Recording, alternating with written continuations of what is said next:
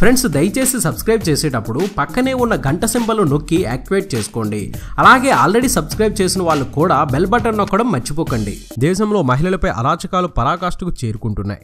నిర్భయ వంటి చట్టాలు తీసుకువచ్చినా ఎటువంటి జంకు లేకుండా ఈవ్ టీజర్లు మహిళలను వేధించిన ఘటనలను మనం నిత్యం చూస్తూనే ఉన్నాం. అయితే ఈవ్ టీజర్లు వేధిస్తున్నప్పటికీ సాధారణంగా ఏ మహిళ అయినా భయపడుతుంది. కానీ ఆ యువతి మాత్రం అలా కాదు. తనను ఈవ్ టీజింగ్ చేస్తూ తనను అసభ్య ఫోటోలు చూపించిన అతనికి గట్టిగా బుద్ధి చెప్పిన ఘటన కోల్కతాలో జరిగింది. అసలు వివరాలకు వెళ్తే కోల్కతాలో నివాసం ఉంటున్న అనన్య చటర్జీ బస్సులో తన ఇంటికి వెళ్తుండగా ఓ వ్యక్తి ఆమె వెనుక సీట్లోకి వచ్చి కూర్చున్నాడు. అయితే అతను అంతటితో ఆగలేదు. తన ఫోన్లో ఉన్న బూతు చిత్రాలను, బ్లూ ఫిల్మ్లను ముందు సీట్లో ఉన్న అనన్యకు చూపించడం మొదలుపెట్టాడు. ఓ దశలో ఆమె పక్క సీటులో ఖాళీ అవగా అతను వెనుక సీట్లో నుంచి లేచి ఆమె పక్కకు వచ్చి కూర్చొని అతను మరింత రెచ్చిపోయాడు.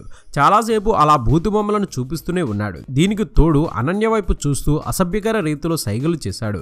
అయితే అనన్య ఇక ఓపిక పట్టలేకపోయింది. వెంటనే ఆ వ్యక్తి జుట్టు పట్టుకొని పైకి లేపి అతని ప్రైవేట్ ప్లేస్లో ఒక కిక్కు ఇచ్చింది. అంతే, ఆ వ్యక్తి గిలగిలా కొట్టుకొని కింద పడ్డాడు. అనంతరం అనన్య అతన్ని చెడామడా తిడుతూ తంతూనే ఉంది. దీంతో బస్సును డ్రైవర్ పోలీస్ స్టేషన్కు పోనిచ్చాడు. అయితే పోలీస్ స్టేషన్ను చూశాక ఆ వ్యక్తి తనను క్షమించమని వేడుకున్నాడు. అతని భార్య కూడా అక్కడికి వచ్చింది. అయినప్పటికీ అనన్య అతన్ని విడిచిపెట్టలేదు. అతన్ని తన్నినంతసేపు తన్ని చివరకు పోలీసులకు అప్పగించింది. దీంతో పోలీసులు ఆ వ్యక్తిపై కేసు నమోదు చేశారు. ఏది ఏమైనా అనన్య చేసిన పనికి హ్యాట్స్ ఆఫ్ చెప్పాల్సిందే. ఇలా అందరూ చేస్తే అప్పుడు ఏ వెధవ ఈవ్ టీజింగ్ చేయడానికి కూడా సాహసించడు కదా. ఇది అప్డేట్. మరొక ఇంట్రెస్టింగ్ వీడియోతో మీ ముందుకు వచ్చేస్తాను. ఇలా ఎన్నో కొత్త విషయాలను మనకు తెలియజేస్తున్న మన విఆర్ మీడియా యూట్యూబ్ ఛానల్ని సబ్స్క్రైబ్ చేయండి, మమ్మల్ని ప్రోత్సహించండి. Please subscribe and thank you.